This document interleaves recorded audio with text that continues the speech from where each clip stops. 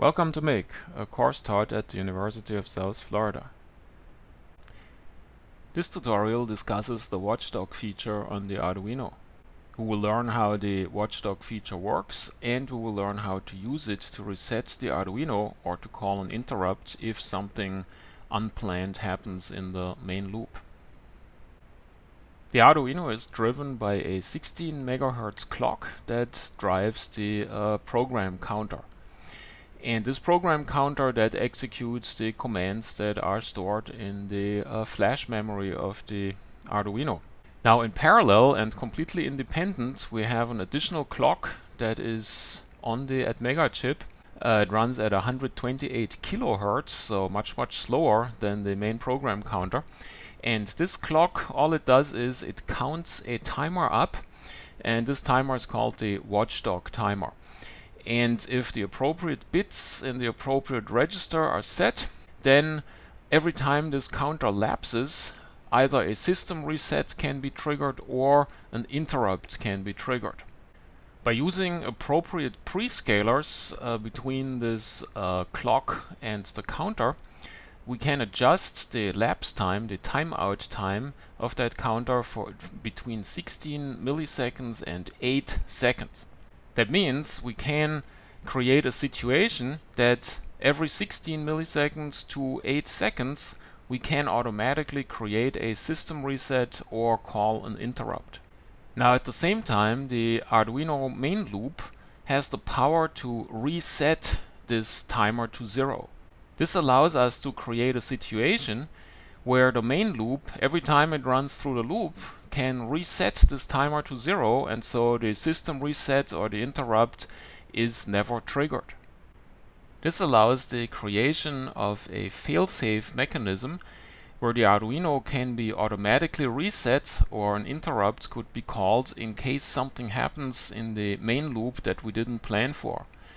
Sometimes because of some unanticipated conditions, a program enters an infinite loop, and then if something like that happens, it would not execute the periodic Watchdog timer reset, and at that point then the timer would time out at the pre-selected time and the system reset or the interrupt would be executed. This is an important mechanism for cases where the Arduino operates in a remote location where it is difficult to access, or if it always has to work because it controls something important. Think of an irrigation system. So with this Watchdog timer mechanism, we can make sure that the Arduino always runs and that it resets if something unexpected happens. So let's have a quick look at the registers and bits that control the Watchdog timer. This here is the schematic from the datasheet, which you can download at the Atmel website. Chapter 10 is the relevant chapter. So we have here this prescaler that scales down the 128 kHz oscillation that drives this timer, and with the WDP bits, the 4 bits that are in the Watchdog timer control register, WDTSCR, we can select the timeout time from 16 milliseconds to 8 seconds. Here the reset feeds in from the main loop, so this is when the reset function is called, then the timer is reset to 0. Then we have those 3 control bits, and WDE is the Watchdog enable bit, so only if this is set the Watchdog mechanism is active. And then we have 2 bits that basically deal with the interrupt. Right, so if these 2 bits are set, then we can also call an interrupt service routine whenever the Watchdog times out. If we just set DWE, then we get the automatic reset after timeout. So all we have to do now in the main loop is to reset this timer before it times out, and that prevents the reset. And if something happens and we don't get any more to the reset command in the main loop, then the timer automatically times out, and depending on what we select here with these 3 bits, we get a reset or an interrupt is triggered. It's also possible to get both, actually. So we can first have an interrupt executed and then the reset occurs. So this interrupt could, for example, send some kind of message that the event occurred before the processor gets reset, and it then can continue running. Now it's time to look at the Arduino Sketch. To use the Watchdog, we need to include the AVR Watchdog library. So this is wdt.h. Then we define here a loop count variable. We'll see further down what that does. In the setup, we start serial communication, and we print here starting up. So when the interrupt occurs, or when the reset occurs rather, then we will see on the serial monitor that the Arduino is starting back up. Then we enable pin 13 that has that drives the built-in LED on the Arduino, and we turn the LED on. And then we have a delay, 500 milliseconds, and then we jump into the Watchdog setup. That's the Watchdog setup routine. So basically what we're doing here is simply setting the bits in the Watchdog register. First we start out by disabling all the interrupts. So CLI disables the interrupt bit in the main status register. That ensures that no interrupt is called while we set the register. It's a very good idea to always do this before programming a register on the Arduino. Then we reset the timer. So it starts running from 0, so that gives us the maximum amount of time to deal with it. And then we set the register bits. So all we do is now we set the 8 bits in the WDT CSR Watchdog timer controller register. And here it's listed what we're doing. So we enable the interrupt.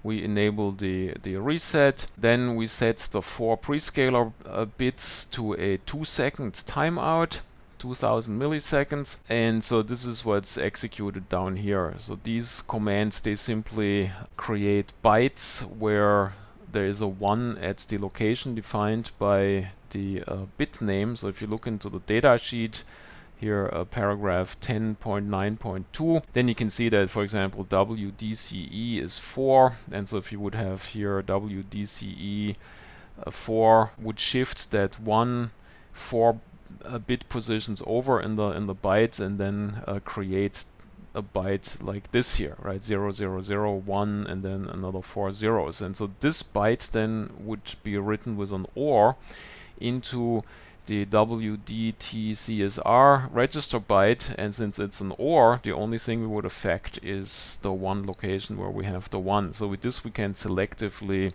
set single bits in this register. And so here we do that for all these bits that we need to set. And then once we're done with that, we turn the interrupt on again. Okay, and then we go into the main loop, and in the main loop now we simply execute a loop that increasingly gets longer. And so every time we go through the loop, we count the loop counter up, and that then makes the loop about 200 milliseconds longer. So what we will see is that it runs about 10 times, and then until it is longer than 2 seconds, and then at that point the Arduino is getting reset. So while the loop here is running, we always print at what time we are, so we can see then on the serial monitor that after about 2 seconds or 2000 milliseconds the Arduino is resetting. Down here we have the interrupt service routine. We don't use it here, but of course you could put some code like triggering a pin to signal that the reset event has occurred. Okay, now it's time to try this out. So when I start it, we will see the LED blink as we're counting, and we will see how it prints out that at ever longer times the Watchdog is being reset until we cross that 2-second threshold and we get the restart message printed that is here in the setup. Okay, let's fire it up.